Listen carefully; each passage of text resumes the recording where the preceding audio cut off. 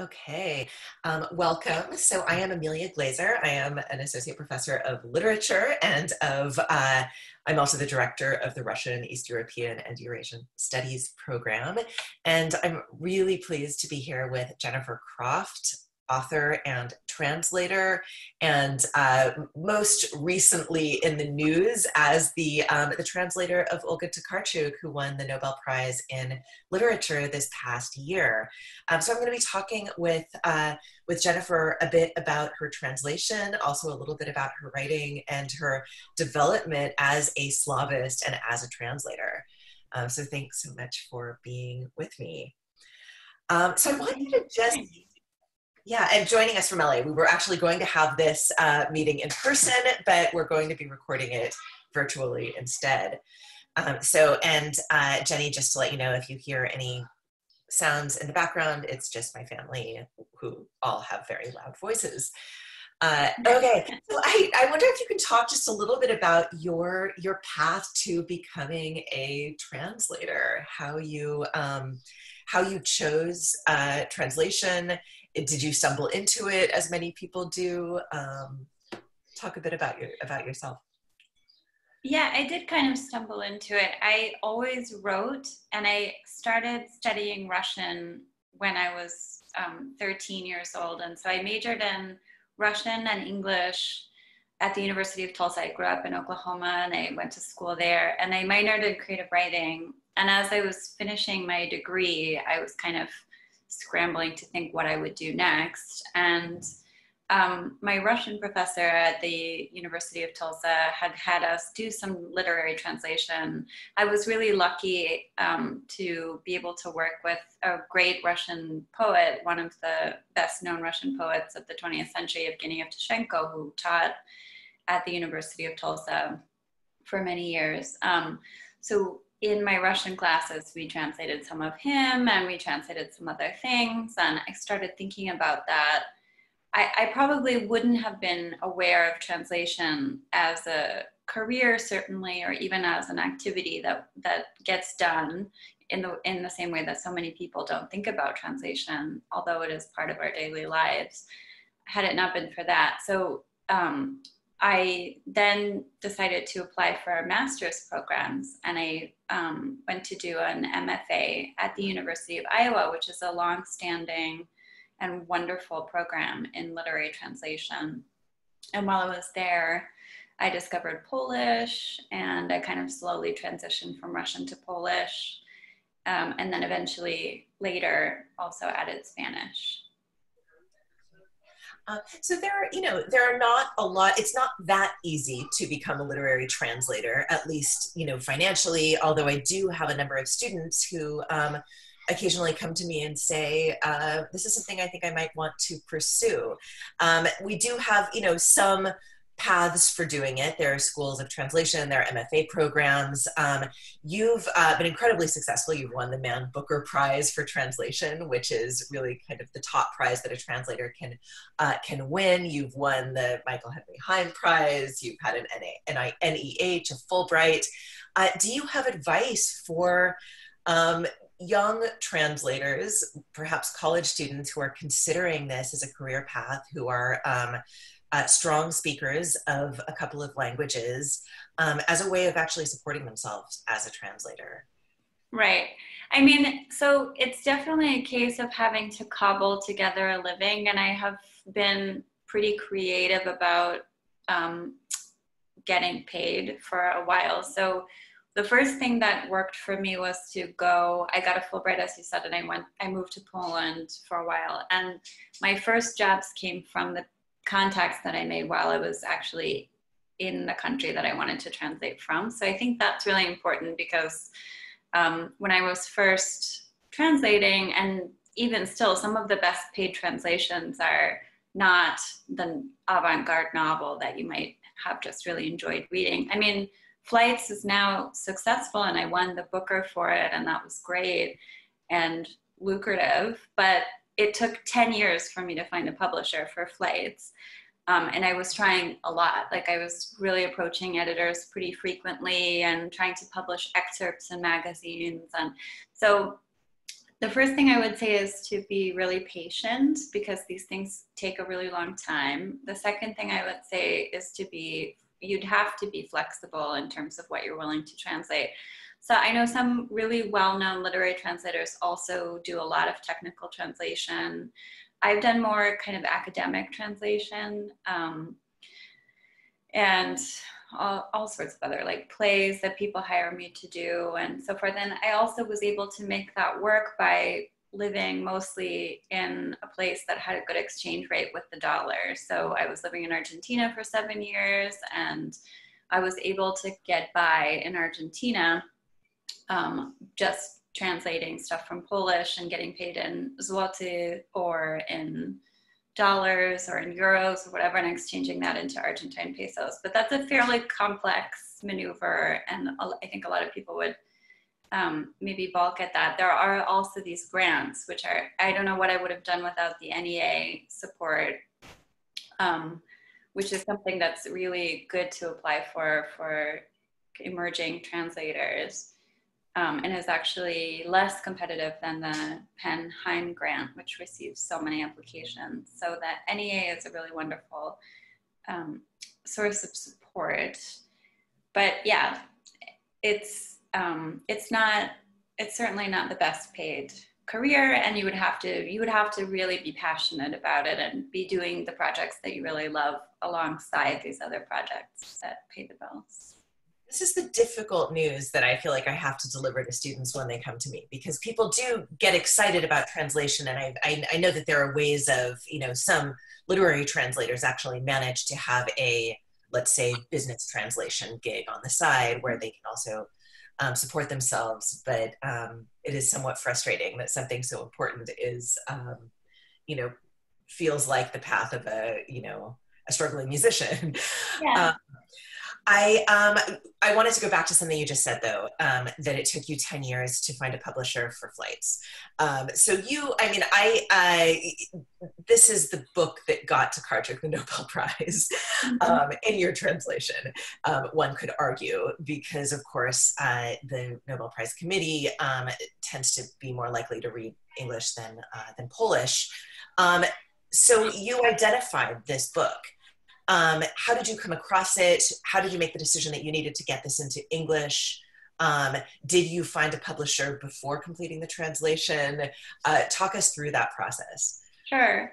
Yeah, so the other thing that I feel like I didn't know beforehand is that, at least in my experience, so much of the work of the translator is not actually translation. So in addition to doing the business side of stuff like invoicing and all of that, there's all of this salesmanship or promotion. So I set up Olga's Facebook page, for example, and I'm the one who wrote the summary of the book and who translated excerpts and scheduled meetings with people in New York and London. And I was always, like I said before, kind of approaching people, and I kept getting turned down on this one. I felt very strongly about it. I had discovered Olga when I was still at the University of Iowa. She had published a collection of short stories that they happened to have in the university library. And I was looking around for Polish writers, having come to Polish literature from scratch.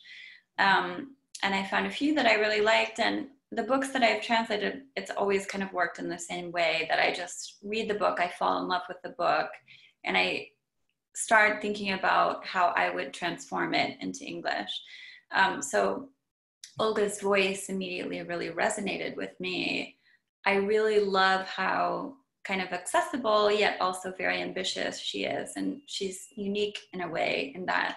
So I knew I wanted to translate her. She was already being translated by Antonia Lloyd-Jones into English, who's a London-based translator.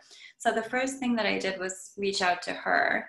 I don't remember now, this was like 2002, so I don't remember now exactly how I tracked her down, but I contacted her first and I said, I'm just finishing up an MFA in translation. I've translated this other book now from Polish by Hanna Kral, and I would really like to translate a short story by Olga to start out with, but I wanted to see if that would be okay with you. which is something I really recommend to people who are starting out in translation, because it does tend to be kind of an intimate relationship between the writer and the translator. And in my case, Antonia turned out to be extremely helpful. So she was very supportive of my also translating Olga. She had a million other projects to do. She was very close friends with Olga, and she put me in touch with Olga in turn. And then when Flights was published in Polish in 2007, I loved it. At that point, I was in a PhD program, and I was, it really kind of clicked with me in terms of all of the other things I was reading at that time, and it felt really fresh and really innovative, and I really wanted to do that, and it's worked out really nicely between me and Antonia so far that Olga is a very diverse writer, so she has like lots of different interests and different styles.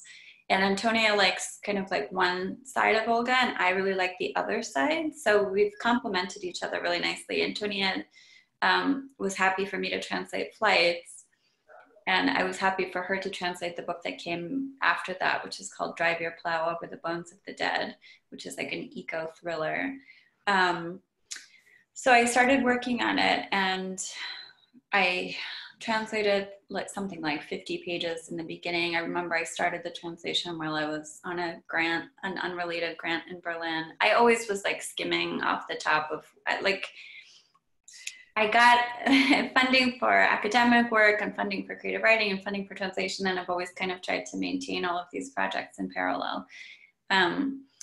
So yeah, I translated some of it, and then I put it on pause as I was trying to sell it. And then by the time it finally sold in 2017, I had translated about half of it and published, I don't know how many pages, something like 70 pages in different magazines.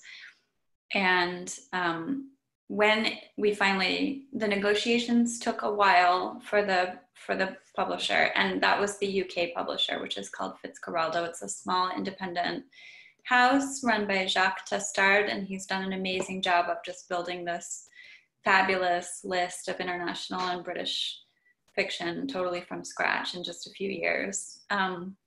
So he wanted once we finally got everything signed, he wanted the translation pretty quickly. So it took me about 10 years to translate the first half of the book, and then like 2 months to translate the second half of the book. And then actually when it was first published, it didn't really do much. There weren't very many reviews. It didn't seem like people were really paying attention. Antonia had published translations of Olga's before, like House of Day, House of Night, which is a wonderful novel, or Primeval and Other Times, which is a wonderful novel. And people didn't really pay that much attention.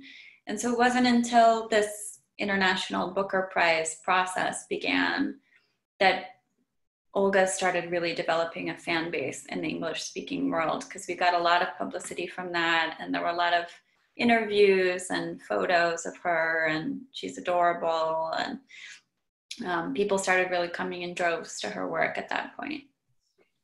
Yeah, this is great. I want to go back to your writing a little bit as well. So I actually just finished reading Homesick, I think, last week. It's beautiful book. This kind of intellectual coming of age. I personally really adored it as an older sister with a younger sister. I just felt like it was a really beautiful tribute to that relationship, even people that have a very different kind of sibling relationship. But you hint in that book, it's kind of this kind of intellectual coming of age, and you hint at your love of languages and cultures, but you don't specifically, you kind of stop short of becoming a translator in the book. Right. You do other things, right? You become a photographer, I shouldn't say you, I should say your protagonist, because it is a fictionalized account that you've acknowledged being quite close to some of your own experiences.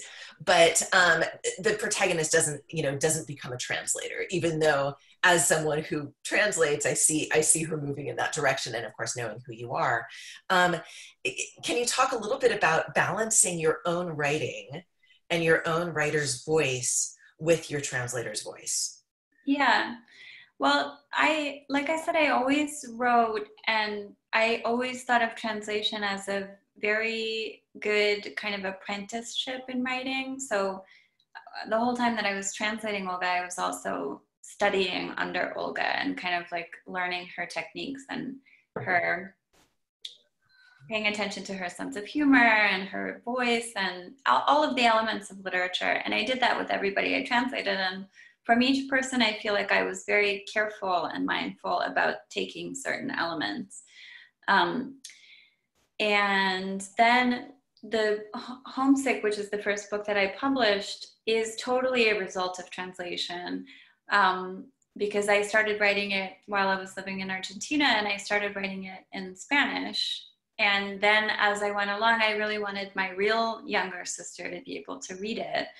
And so I started writing a version in English, and then I became really interested in how I would do this. And I was in the middle of my dissertation, my PhD dissertation at the time. So everything else that I had been writing, fiction that I had been writing, had kind of taken on this academic style, which can be, it could work in fiction, but it can be very difficult to pull off in fiction. And suddenly I gave myself all of these new limitations so that whenever I started a sentence, I had to really think about where I wanted to go with that sentence. And I had to be guided not by linguistic associations, but by kind of the content of what I needed to convey. And the also thinking that I was speaking to this totally new audience gave me a completely new perspective on Oklahoma, where I grew up, which I had absolutely no interest in before, to be honest. And then suddenly it became this really fascinating and beautiful place in my mind. So it was really a translation-based thing that allowed me to discover this new style, which is kind of simple in a way, but also I tried to play with word order and syntax that I took from Slavic languages, for example, to slightly defamiliarize things that would be very familiar to an American audience, like going to college and being in a dorm, which is something that I explained to an Argentine audience because they don't have the same kind of campus that most countries don't have the same kind of campus that we have in the US. So in order to kind of have a similar effect of seeing through the eyes of a character who's also coming to this having no idea what's going on, I tried to keep the sentences really simple and intelligible, but also just make them slightly not what you would normally say. And that is a style that I'm actually writing now. It's not a sequel at all, but it is about a translator, and it's kind of like this is not autobiographical. It's a translator's revenge story because the book she's translating has stolen from her life. And she's translating the book of her ex-boyfriend in Argentina. None of that happened to me, but so in a way it does though pick up where Homesick left off, which is with this discovery of translation and the transformative power of that work. Do you find that the voices you translate affect your own writing voice? Yeah, I think about that a lot because I know some writers who won't read anything while they're working on a novel because they don't want to be like infected by anybody else's voice. And I would say like I wouldn't translate two different authors in the same day. I usually need like a night to reset. I kind of would do a little bit of my own writing and then translate someone in the same day, but it is kind of like a delicate balance, and I just try to be as aware as possible of everybody's different styles and different concerns and interests. And I hope that I'm also always thinking of, I think all translators most translators are thinking about the extent to which we are the protagonists of the target language texts. And there is a question, like our voices are definitely there. When you read Olga Tokarczuk, you're definitely reading Jennifer Croft in English, when you read Olga Tokarczuk in English. But then I wondered to what extent Olga Tokarczuk begins to sound like Federico Falco, the Argentine writer whose book I just translated. And so it's something that we all try to be really careful about, but it is kind of inevitable that there's this human element to translation that takes over at some point. I want to read just a tiny excerpt of this piece about the quarantine that you just published in the New Yorker a week or two ago. Is that all right? I'll just read a very short passage of your translation. And this came out on April 8th, 2020, A New World Through My Window. And I believe it had been published in a couple of different languages before your English translation had been published. It was already kind of making the rounds on the internet. Not through any fault of my own, I will say. I translated it immediately, but the New Yorker had a little bit longer lead time than the paper. It takes its time, right? As I heard. So for this is just a little ways in.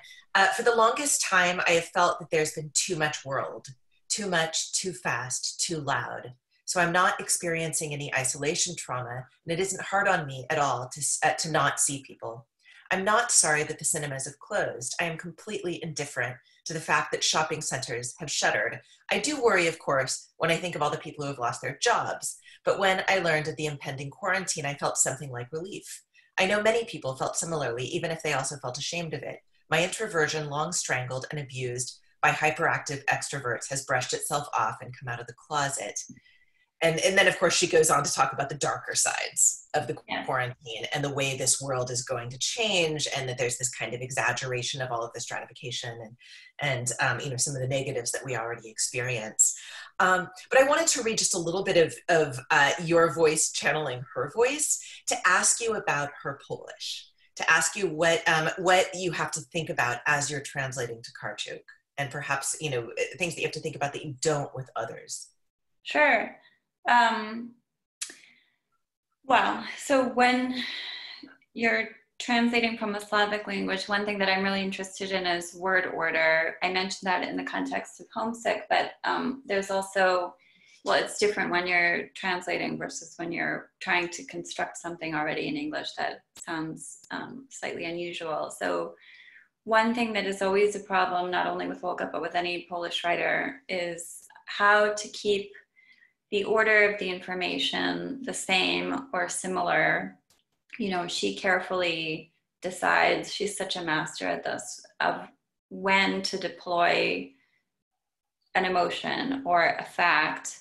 And it has a really strong effect depending, if you end a sentence with the word pain, it has a stronger effect probably than if you have it somewhere buried in the middle and there are other words around it and you kind of get a little bit lost. And that the Polish is much more flexible about word order than English is. So it's impossible to keep it exactly the same, but it's something that I always try to compensate for. If I have to lose emphasis in one sentence, then I try to put it somewhere else. And in Olga, the specific thing about Olga that she does, aside from that balance that I mentioned of being really accessible but ambitious at the same time. So I always try to keep the language kind of easy to read, somewhat rhythmic. She has this kind of lyrical style that's really pleasurable and almost soothing to read, even when she's saying something that is really dark or disturbing in her novels. You feel kind of like contained and taken care of as you're getting this like more difficult, as you're going through this more difficult experience. So that's a voice thing. And then she has this, I think her philosophy, part of her philosophy at least, is about the interconnectedness of all things in the world. She's a very environmentally friendly writer, and she thinks a lot about the ways in which everything in nature is connected. And then she trained as a psychologist, so she also thinks about the ways in which people are connected more subtly than we might normally consider. So in Slavic languages also, you have a lot of very recognizably related words that are related through their root. And she's really good at kind of weaving these intricate tapestries where you have these recurring threads of words that are related. And that's something that I can't recreate that exactly. I try and use words that seem to go together or seem to kind of like, the very title Flights, which isn't the title in Polish. The title in Polish, which is Bieguni, means it's a weird word that a Polish reader wouldn't know, but it refers to an 18th century Eastern Orthodox sect of people who ran in order to escape the devil. It comes from the root bieg, which is run. I would have guessed the runners, but as a Russian. Yeah. Well, yeah. I could have translated it as runners. People initially assumed Polish people who were preparing promotional materials for it in English assumed that it would be called runners. But I chose flights because I wanted something that would work in the same way of kind of connecting a lot of different, because also Flights is a novel that's made up of seemingly unconnected fragments, yet they are connected in this kind of subterranean, beautiful, nuanced way. So Flights works for me because there is a lot of actual travel in the book, but Flights has these other associations. It does have the association of fleeing, which is there in the original. And then it has there are phrases like flights of fancy, and there are all of these kind of imaginative reveries in the book. And so I try to be careful. Obviously, I put a lot of thought into that title, and I don't necessarily put that same, I don't have the time to do that for every single sentence or every single word. But I try to make everything connected as possible. And maybe that's just, it can be like a rhyme sometimes that I put in the prose, or alliteration, something that kind of makes sure that you know that this idea up here is connected with this idea down here. It's an incredibly difficult novel. It's a novel where you're constantly, at least as the reader, I was constantly surprised at what would come next. You have all of these different, seemingly unconnected passages that are linked up. What is your system for checking your work, for checking the translations? That's a great question. I've been thinking about that recently because a dear friend of mine, Ellen Elias Bursac, who translates Bosnian, Croatian, Serbian, was telling me about one of her recent projects that she co-translated. I think it's a collection of short stories, and she and her collaborator read aloud each of their translations and then responded, and they went through so carefully. And I would love to have something like that. What I do have is Jacques at Fitzcarraldo, my editor, who goes through, he's so amazing, and all of his books are impeccably edited. Another thing that he can do specifically in the case of Olga is that while he doesn't read Polish, he is completely fluent in French, having grown up partly in France. And he compares my translation with the French translation, which is kind of an unusual approach.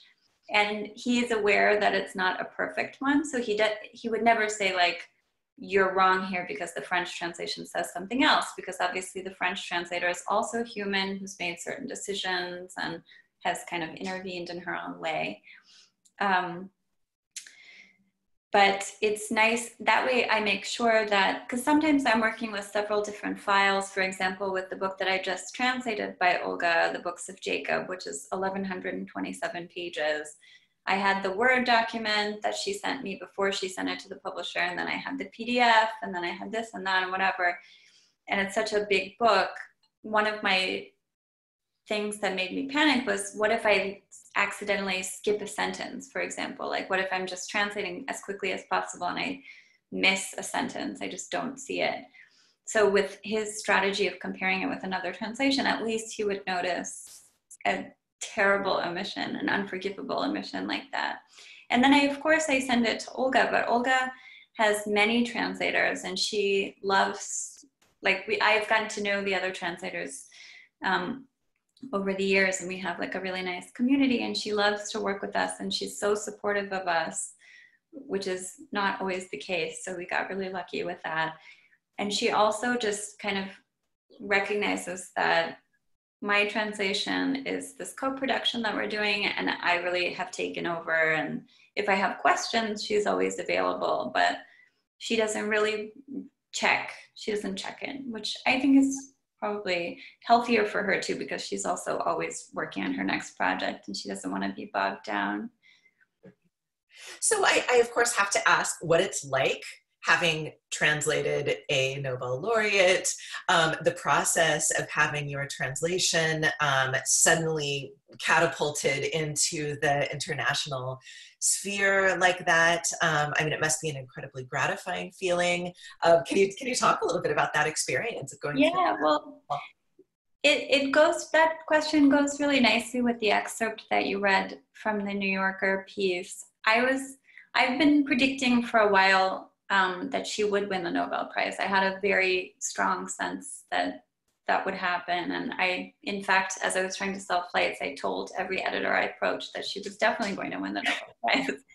And now they're all kicking themselves. But so I was ecstatic when she won. Even though I wasn't shocked, I was so excited. And that they announced that at 4:00 in the morning, California time. So I was up at 4:00 in the morning in tears of ecstasy, terrifying my cats, who spent the whole day furious with me for having awoken them in the middle of the night and screamed and so forth. But once that passed, my main concern was for Olga's introversion, which I share. And I remembered that after we won the Booker, that was kind of an unprecedented level of attention for both of us. Even though Olga has been a bestseller in Poland for many years, as well as a critical success, she has never had this kind of international recognition. And we had a great time doing the Booker tour and so forth, but it became overwhelming pretty quickly. And so when it was announced that she got the Nobel Prize, I immediately became really worried about her mental health and just she also is just such a generous person that she would at the time still agree to like anyone who wanted to interview her for like this tiny village podcast in Poland or anything like that, which would mean also that she would not have any time to write. So I went to Poland before we all went to Stockholm together and spent a week trying to like make sure that she was totally fine. I mean, it was overwhelming and it was stressful, but she's a pro. So she came through it with flying colors. Amazing. So the final question, I need to let you go, but I do have one more question. Advice to students, especially students of Slavic languages and literatures who might be considering taking on translation.